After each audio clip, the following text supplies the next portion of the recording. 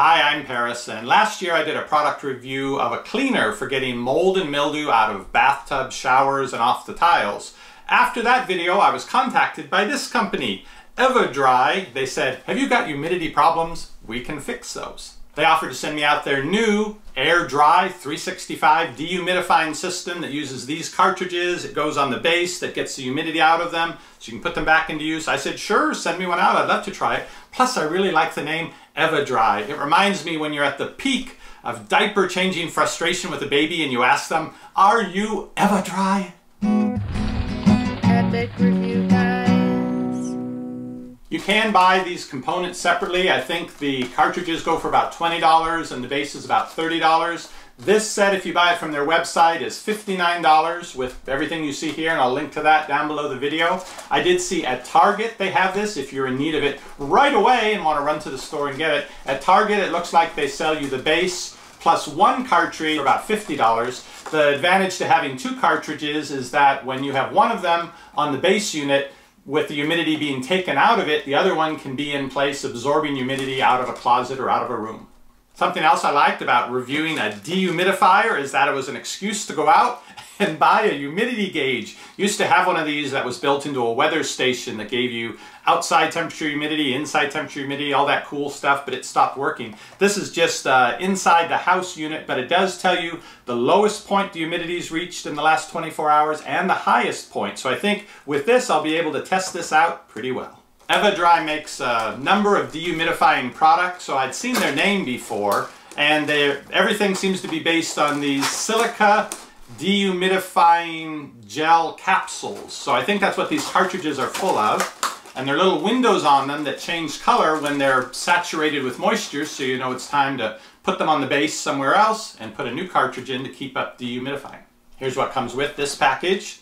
This is the blower unit with the switch on the back, and you do have to plug it in to blow air up through the cartridge. Now it does have a warning in the instructions not to cover the top and that the sides may become warm or hot. So I'm thinking this must have a heating element in it as well, because if I remember correctly, endothermic, exothermic, if you take liquid water and you turn it back into gaseous water, that should absorb heat. That's why it cools down after it rains and everything evaporates, right?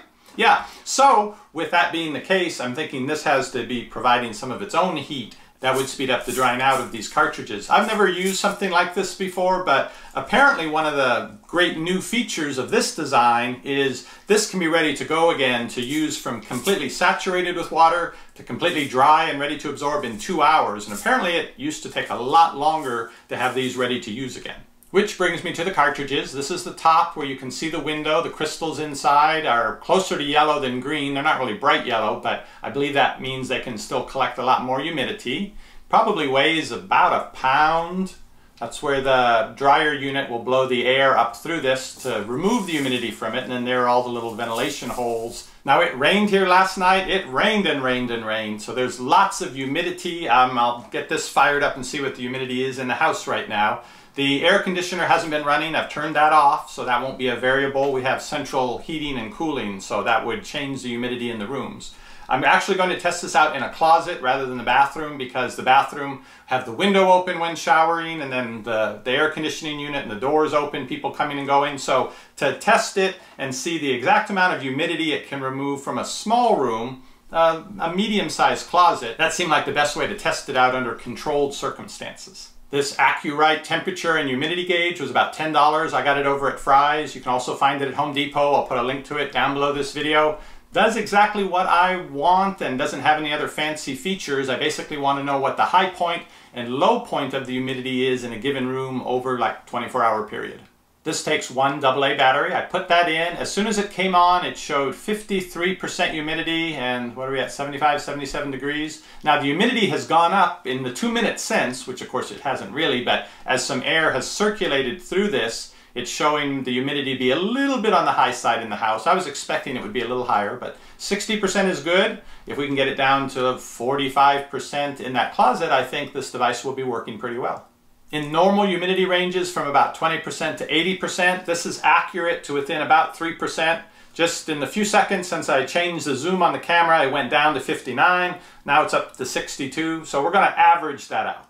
The cylinders come with hangers, so you can attach this here and hang it on the clothes rod or some kind of a hook in the room, or you can, I guess, set it flat somewhere. I'll try one each. I was going to use just one in the closet, because after all, it is a closet. I'll show you the size of it. But then I was reading how much water actually is removed by one of these cylinders going from completely dry to filling up with as much water as it can hold. It's 120 to 150 cc's. Is that a lot? Is that not a lot? It's about 4.5 to 5 ounces of water. So that's all the water that's going to be removed from the air in the closet. Will that really make a difference in the humidity? Measurable difference in humidity? I'm not sure. So I decided I'll just go ahead and open the second one up, hang them both in there, give it a couple hours, and then have the initial check of the humidity, see the follow-up check if the humidity has dropped and by how much. I pulled the battery out of the humidity gauge so it could start over with the high-low, and it's been in the closet for a couple minutes now. Looks like low to mid 50s is the humidity percentage here. Let me hang up the 2 cylinders and then I'll close the door and leave it closed for 2 hours and see what it is when I come back. As soon as I brought the 2 Eva-Dry cylinders in here, the humidity started dropping, but I think that's probably a coincidence. I've put one like this up on the shelf next to Tracy Island, the play set. And the other one is over here, past all the magic shirts, and it's hanging right on the clothing rod. Well, it's actually 5 hours later. I'm going to open the door quickly, turn on the light, and see what the humidity gauge shows. Here we go. 53%. It got down as low as 49, back up as high as 55. Now the temperature has dropped from 77 to 70, and there's something about relative humidity. The warmer the air is, the more moisture it can hold. So is it possible that at 77, the humidity here might be 40%, but at 70, it's 53%. Let's take a look at the canister here. Still seems to be about the same shade of yellowish orange. This one also. Well, it's after 9 o'clock at night, which is not the best time for my brain to try to understand psychrometric charts, which are related to humidity and air volume and temperature and enthalpy.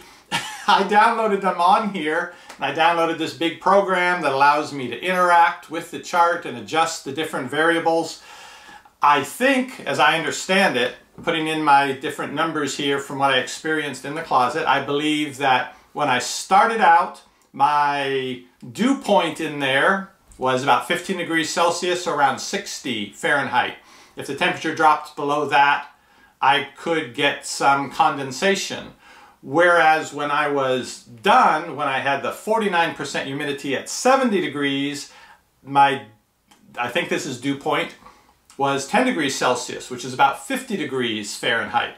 So in order to get the water to condense on objects in the closet, originally it would have had to just drop to 60 degrees. Whereas after those canisters had been in there absorbing some moisture, it would have had to actually drop down to 50 degrees in order to get some condensation on objects.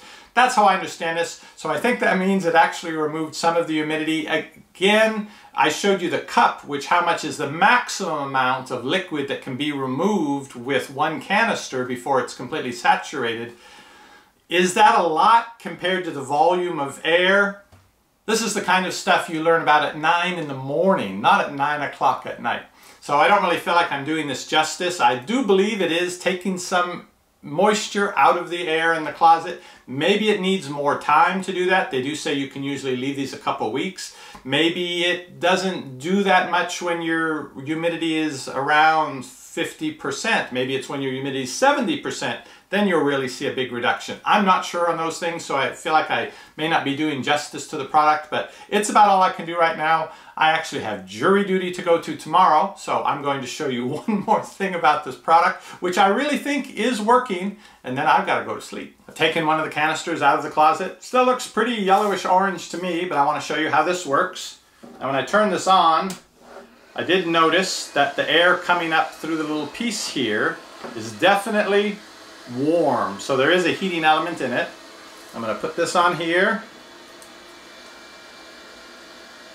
And I feel a little bit of air coming out all around it. So it's doing its job. It's going to heat the crystals up, and that will force the humidity out of them. And after a couple hours of this, it'll be ready to go absorb another 150 cc's of water. Now, you obviously don't want to do this in the same area where you're trying to dehumidify, because this just takes all the moisture you removed and puts it right back into the air. So I imagine I would probably do this in the garage or somewhere that I really don't care about the temperature and humidity there. Now, if I get impaneled on a case tomorrow and it has anything to do with humidity, I'm going to tell them, send me over to UT for a couple weeks, let me sit in on a class to really understand this, and then I'll be glad to come back and be on your jury. You can find out more about this product, which I really do think works fine, at the link down below this video. You can keep checking back for our future videos, coherent or incoherent.